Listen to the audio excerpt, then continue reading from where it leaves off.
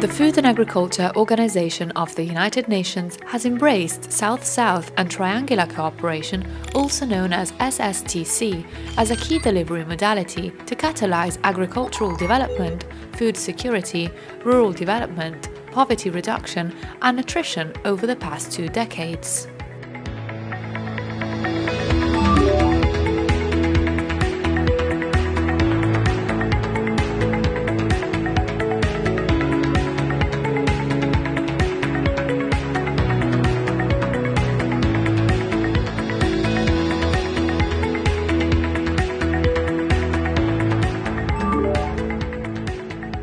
A remarkable trend during the past 3 decades has been the rapid economic transformation across the developing world, which has made SSTC gain even stronger emphasis in global development frameworks.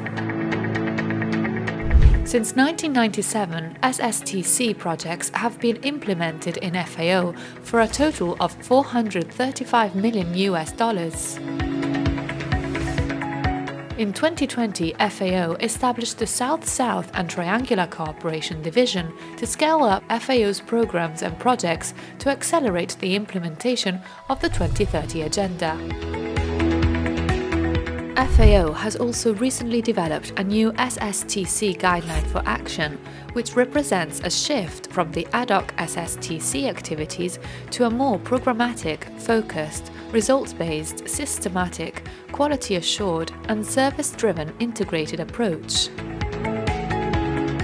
This will help in scaling up technical and financial partnership to support agriculture and food systems transformation and development in the Global South. The FAO work on South-South Triangular Cooperation for 2022-2025 will be channeled under 4 strategic focus areas. 1. Advocacy and agenda setting. 2. Brokering knowledge. 3. Partnerships and collaborations. And 4. Evidence-based and adapted learning. The SSTC Guideline for Action also features thematic areas of focus such as hand-in-hand initiative, agricultural innovation, digital agriculture, agri-food transformation, small island developing states, and COVID-19 recovery and response. Diversifying the financial modalities and partner base is at the heart of the new SSTC Guideline for Action. FAO will reach out and engage with more non-traditional partners such as private finance and investment to diversify the funding and investment opportunities.